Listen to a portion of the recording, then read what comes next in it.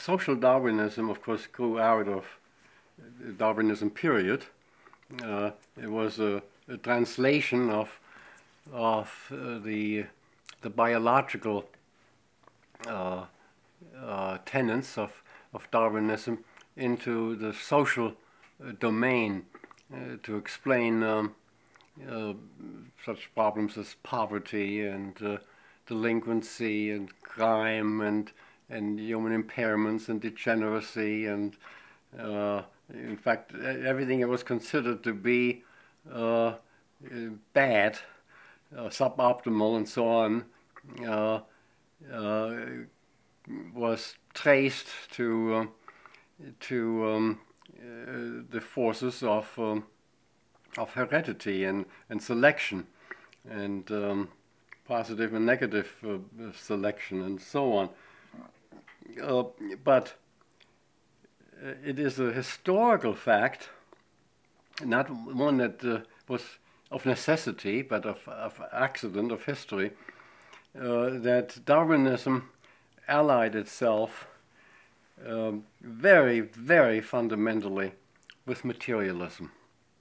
Now, that didn't have to happen, and there are, to this very day, people who are Darwinists who are not materialists, and they always have been. So it's a quite possible scenario.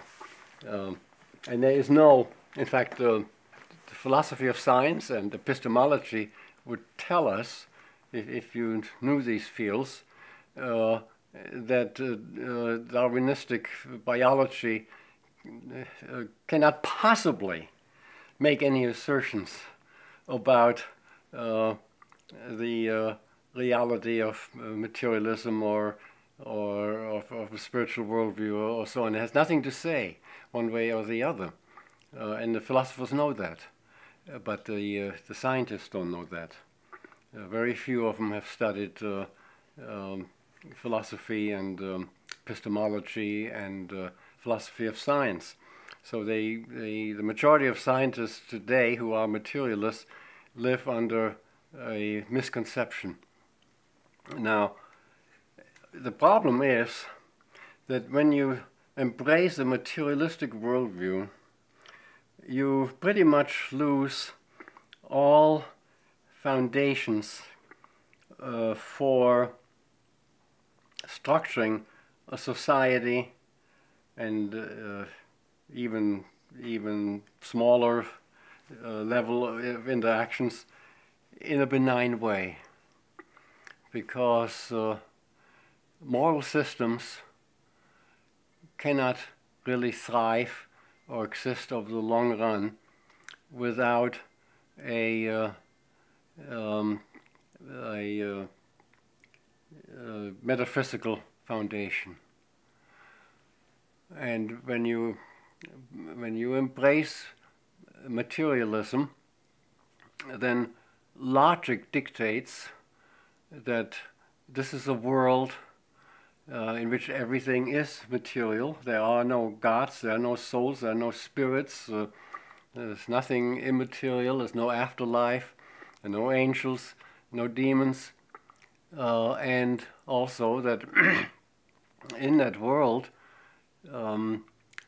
human beings are essentially something like automatons, as are animals. They are matter, a higher, more highly evolved form of matter, you might say, and that's all there is. And therefore, what foundation would you have to say that one should be kindly to anybody, for that matter, or to an impaired person, a limited person, a sick person, a dependent person? They are as much material entities as anything else. If a person becomes a helper, the helper is nothing more than a material entity. So you have objects serving upon objects. In human services, materialistic human services, you have objects serving upon objects using material processes. And within that ideological context, even if it's not explicit, bad things happen. Bad things get done. You just don't have a foundation to convince people to be unselfish and giving and self-sacrificing and kind and forbearing and so on. In fact, it's almost anti-biological, and that is what the social Darwinists said. It is self-destructive for society to be kind to its degenerate and dependent members who are out breeding everybody else and spreading their decadence. Eventually, they will negatively outperform functioning members of society, and they will bring society down. And within the materialistic framework, that is in fact logical. That is a consequent, a coherent way of arguing. And it leads to cruelty, and it leads to death-making, and unkindness, and abandonment of dependent people, and seeing their killing as both a mercy to them and a benefit to society, and so on. So we can say, as a truism, that's one of those things, do you see the world the way it really is or not? We can say as a truism that any human service system or any society that adheres to a de facto materialism will bring on atrocities. The awful things will happen in that kind of society. And of course we saw that in Marxism, we saw that in Nazism, and we can see it in certain aspects of the culture of modernism now, that has begun to once more become explicit over the assertion that some people are simply worth more than others, and that there's no logical rationale for arguing that society should be supportive of life or dependency of certain people. So we get increasingly explicit arguments in support of, well, of course, certainly abortion. That there's nothing particularly intrinsically valuable about the unborn child, and that we get various levels of arguments. One is that the unborn child is not human, or is not a child, or if it is, that it is not valuable, and it is the live person with the power who should be the deciding party over the weak, the defenseless, dependent, down to euthanasia on the other side, that lives are not worth living, that sick, dependent people have no intrinsic merit, that they would be better off dead. At one time, these arguments came within the social Darwinistic framework. Now they come within another kind of materialistic framework. But the argument ends up essentially being the same. They talk about futile lives. From that comes, the idea that the people are not valuable who lead such lives, that they would be better off dead, and so on. So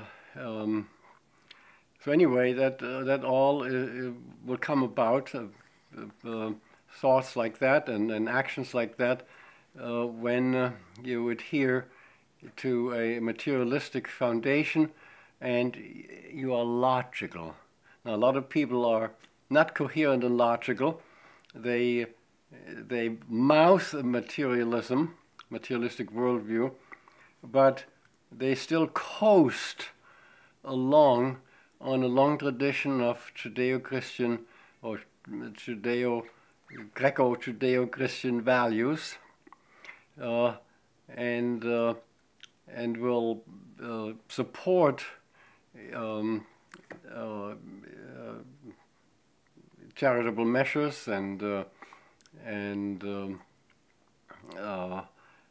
kindness and services and so on to dependent people, but in an incoherent fashion, because, as I say, they do it because of there's the momentum of historical tradition of the Western Christianity that still carries them, but ideologically, many of these people do not have a philosophical or more or less religious foundation to maintain these beliefs. And so in time you get over generations, you get a deterioration of the altruism part, and the logic of materialism will assert itself. The leaders in the field of mental retardation for several generations were or adhered to social Darwinistic thinking. Now you had exactly the phenomenon I was just now talking about, that many of them were not unkind people. You know, they came from a cultural tradition. Goddard was a Quaker, you know, that's a good example, and others were not even explicitly materialistic. They were perhaps Christians who embraced inconsistently a materialistic social Darwinism. You know, that's the kind of incoherency that we so often see. But the leaders did embrace social Darwinism, and that impressed itself upon the field and the measures that were taken and the institutionalism that developed, the dehumanization in the institutions, the overcrowding, because you had to stuff as many people in those institutions to keep them from breeding and so on. And yet, at the same time, some of those leaders were known to be kind individuals on a personal level. They were very kind, you know, and managed that incoherency, you know, of this personal kindness which they grown up with, and the tradition that came from, with the new ideology which called for societal measures of great severity. So personal, non-severity on a personal level, but great severity on a systemic and service system level. And that was sort of the way it was for a long time.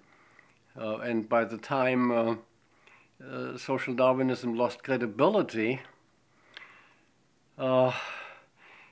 other disasters happened. World War I came along, so you couldn't have any reform during that time and its aftermath. Shortly then after, you had the Depression, and there's not much you could do then.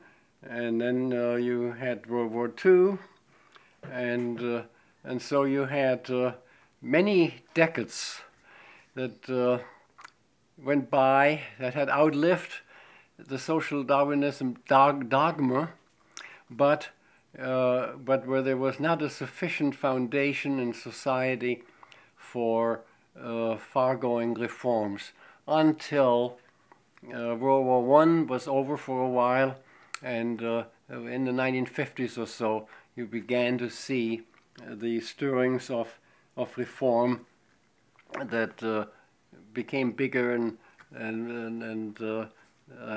snowballed, into the 60s and 70s. You had to have that kind of recovery, societal recovery, you might say, to permit the progress and to be made.